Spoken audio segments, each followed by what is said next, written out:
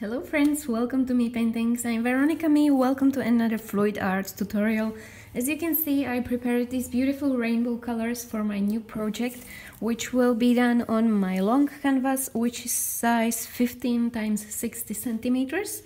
And I'd like to have some beautiful rainbow cells in the middle and maybe later on embellish them into something special. I would like to describe what I did with my colors. I mixed them with my pouring medium and I make my own pouring medium from glue and water. At the beginning, I would like to show you how I mix my pouring medium. For my pouring medium, I use PVA glue.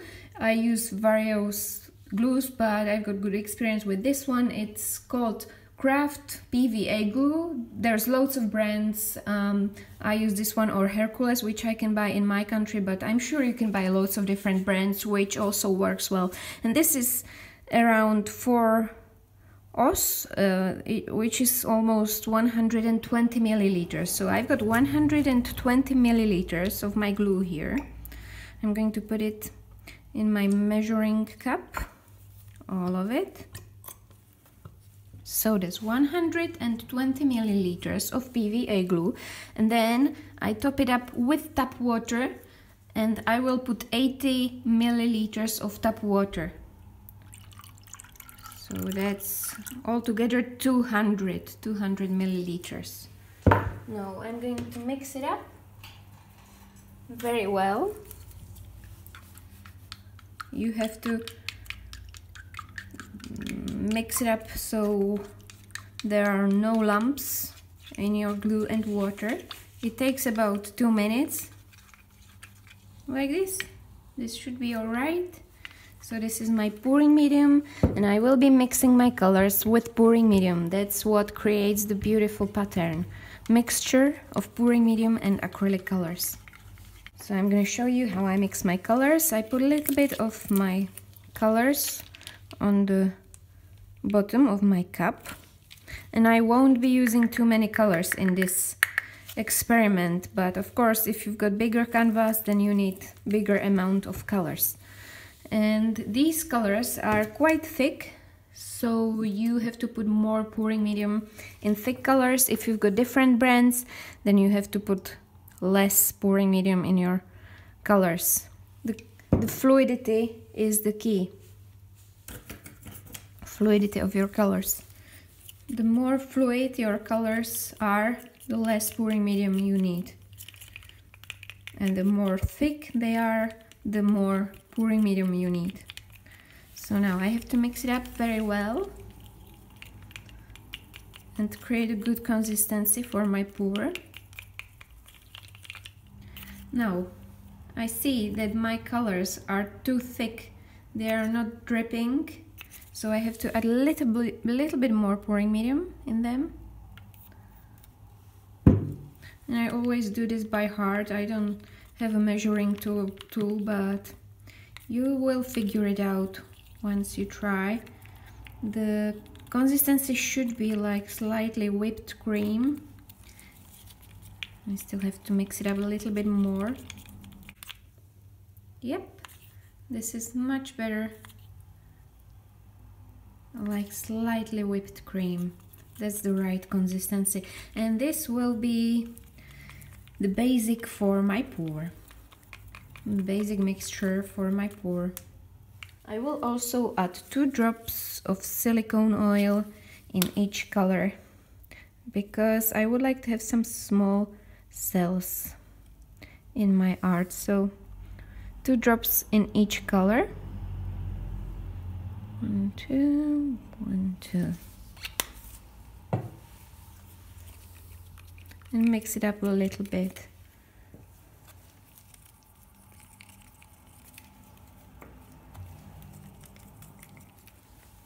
Now I'm going to mix my white for my base, and at the moment I'm using this type of white. It's just regular titanium white. I bought this in local art shop. I don't even know what brand it is. I think it's maybe Royal Talents, maybe, if that's the brand, I'm not sure, but it's just a regular titanium white. And I mix usually 50% of titanium white and 50% of pouring medium. So this is my pouring medium, and I will cover that. I make 50% and 50% and I mix it up. So let's pour that on my canvas everywhere.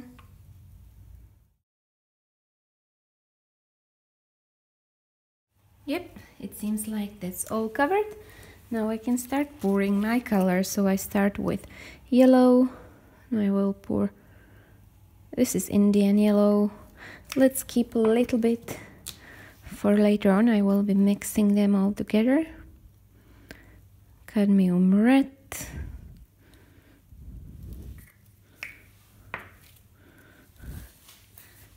Magenta.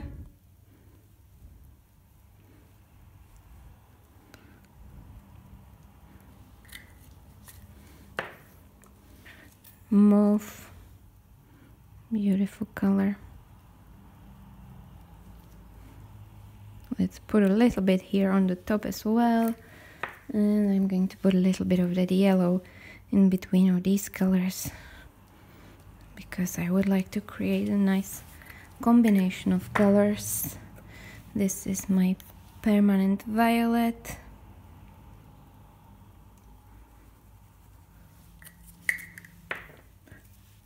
Phthalo blue.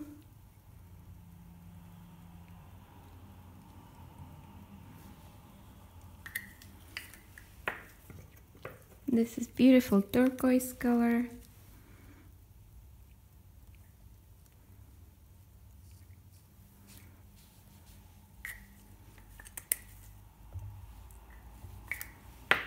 And the last one is my phthalo green. Don't worry if you don't have any colors on the bottom, because you'll be mixing them up, so they will move down there. I'm also going to put a little bit of that white in between of these colors, just here and there. I'm just gonna move it down a little bit so my colors mix a little bit and they will get down on the edges as well.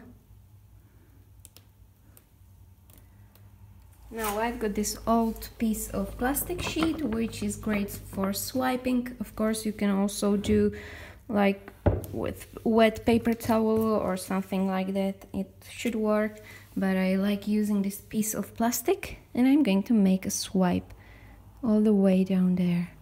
I just gently push and go down.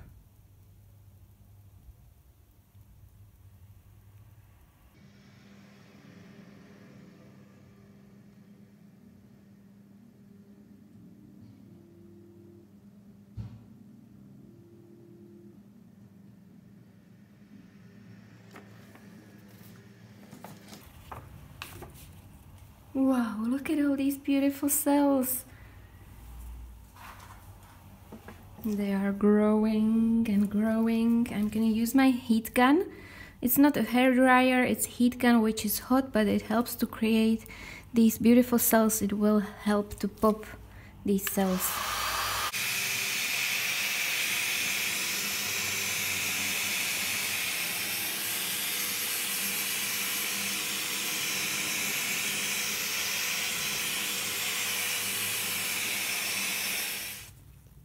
Wow, look at them, that's beautiful. That's what I hoped for. Look at all these amazing cells and colors. That's cool. I don't have any balloons today because I ran out of balloons, but I'm going to try to use these cups. These are from yogurts, and I like to create these stems, which will be a good base for my bubbles. So let's try. A big one in the middle. I'm just going to push like this and then take it off. Oh, that's beautiful. Create another bubble. Maybe here.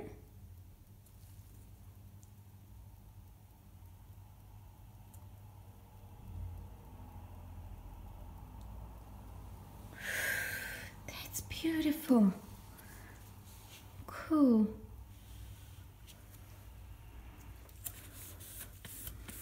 Okay, another one here.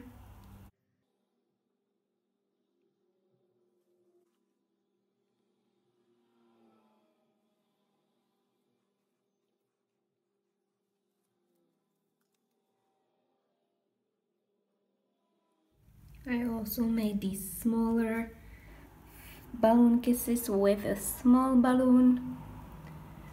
And now I just have to wait till it gets dry.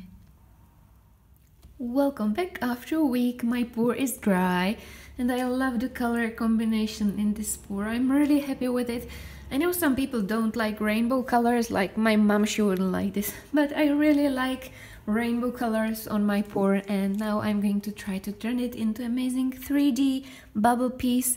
And for that I'll be using my cups from yogurts. If you've seen my previous videos, you know I love using these because you can create a nice round circles with these cups. Of course you can use some kind of stencils or whatever you have at your home.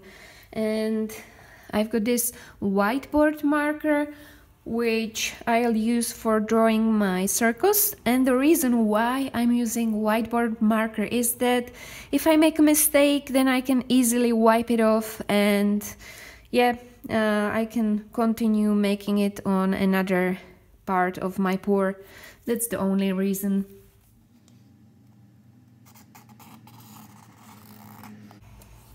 Like this will be a beautiful bubble. And then here.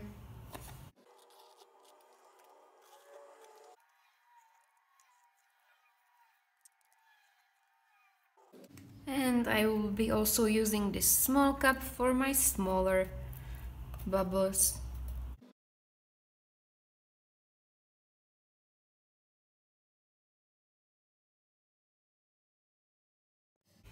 Okay, so now I'm gonna work on the bottom bubbles. So I want them to be layered on the top of each other. So I just have to decide where the bottom bubbles will be. This looks like a good place.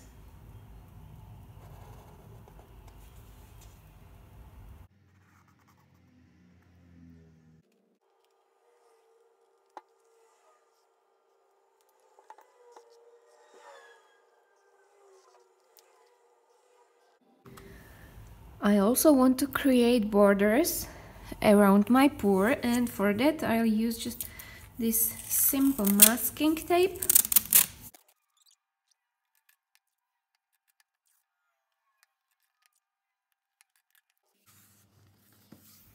And I'm gonna draw a few circles which will be hidden underneath my border. It will add even more 3D effect into my pour. So let's choose some good spots for that.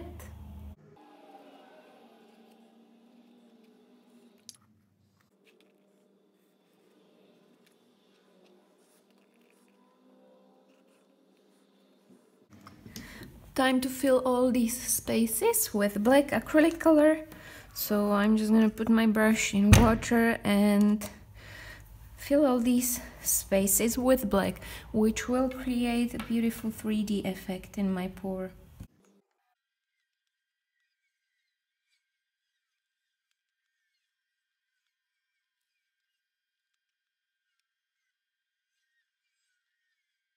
So this is how it looks, all covered with black. And now I have to create shades around these circles which will be hidden underneath my border. So I'm gonna show you how to do that. Let's choose the one which will be underneath. Sometimes it's hard to guess. You just have to, yep. This one will be underneath, so I'm gonna put a little bit of that black color on my brush, like tap it like this, and because I don't want too much black on my brush, and just blend my black, and then I put it in water and create this nice shade.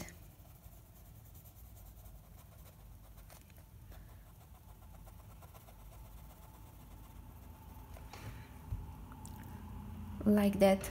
And I'm using my blending brush, size 6. I buy this in local art shop, but I'm sure you can order lots of different brushes online. I don't have any recommended shop for brushes, but I'm sure if you do your research on Google or Amazon, you'll find many good brushes.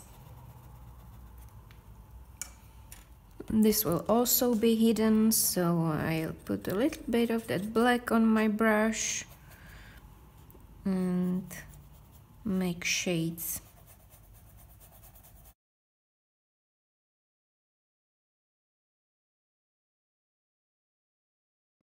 And I always wait like 5 minutes before I take these tapes off, so time to take them off and paint all of my bubbles.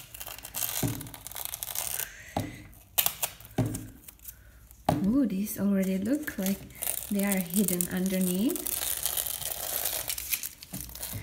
Okay, so this is it, and here comes the fun part. I'm gonna show you how to embellish your circles into beautiful bubbles or water drops. So let's show you a little detail. I'm gonna start with this one. The background is perfect for my embellishment, and I always put a little bit of black acrylic color on my brush, and then do the top and also the bottom with black. So firstly I start with the top part. Now I put my brush in water and try to blend my black nicely like this. And it's a pour, so it behaves a little bit differently than painting on normal canvas, which doesn't have pour on it. So blending part could be a little bit tricky. Don't be sad if your first try won't be successful. It took me some time till I figured it out how to blend it and how to turn it into 3D piece. But I promise if you keep practicing, you'll get better and better and you'll create a beautiful piece.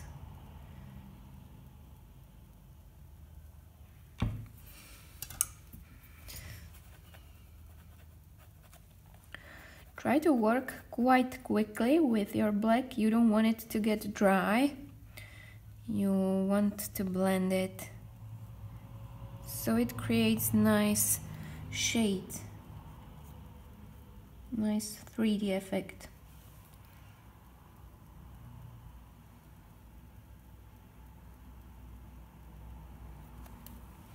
Again, putting my brush in water, and now just blending it with the water.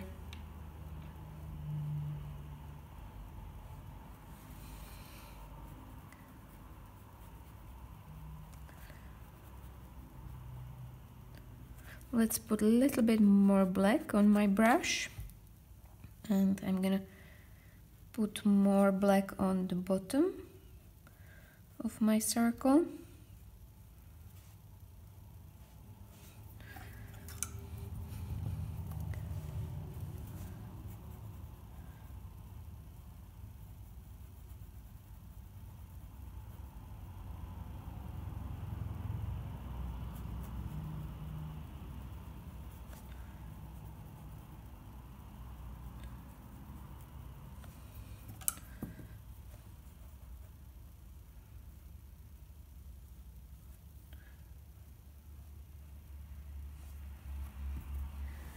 And it already started to look like it's popping out of this background.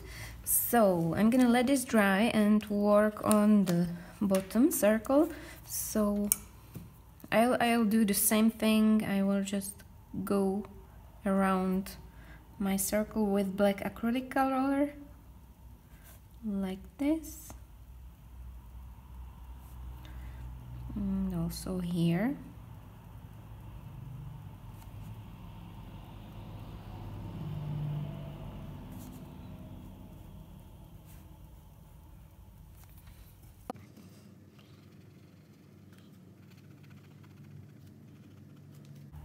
Now I have to wait a few minutes till this black gets dry, and then I will work on the reflection and also on these shades which will be around these top bubbles.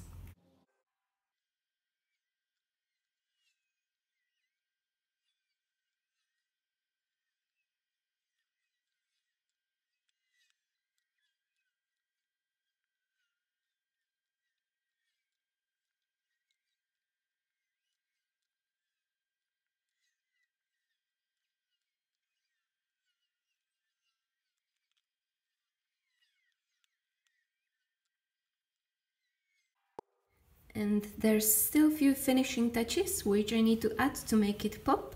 So I'm gonna work on the shades which needs to be done around these top bubbles, and also here it will add even more 3D feel to it. So again, I'm working with my black acrylic color.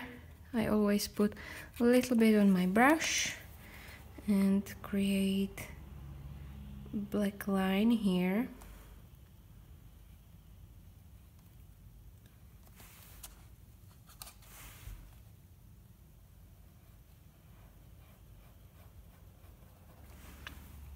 And I'm gonna blend it. I put my brush in water and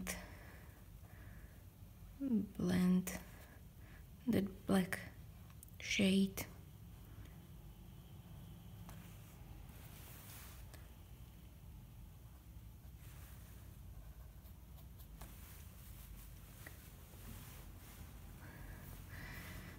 So like this, and then I'm gonna continue creating shades everywhere around here.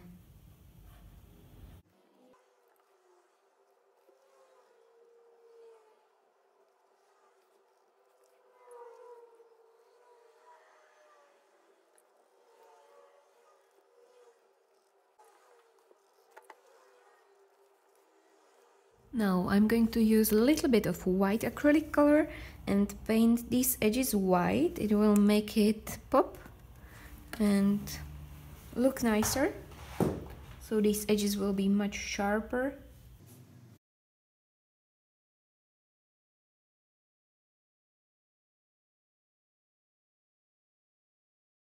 And the last step is painting reflection on my bubbles or water drops, and for that I'm gonna use my Posca pen, white, its size I think like 1 millimeter, tip looks like this.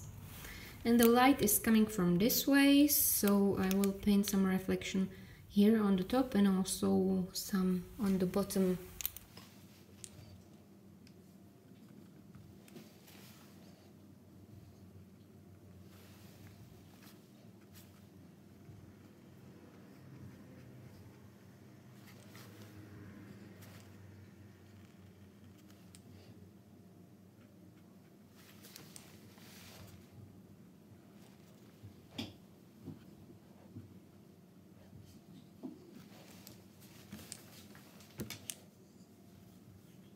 Yep, like that, and now I'm gonna paint the rest of them and show you the finished result.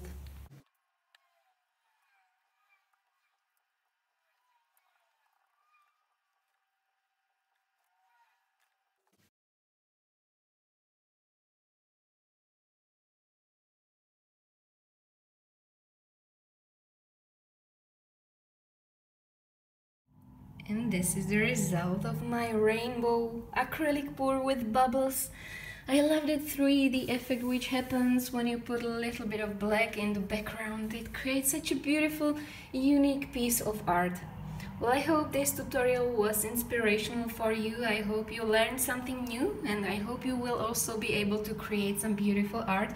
And if you'd like to show us your beautiful art, you can join my Facebook group, which is called Create With Me, and consult it with other people in my group.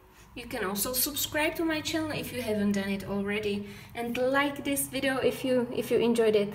Thank you very much for your support and for your beautiful words. I can't wait to see you again. Bye!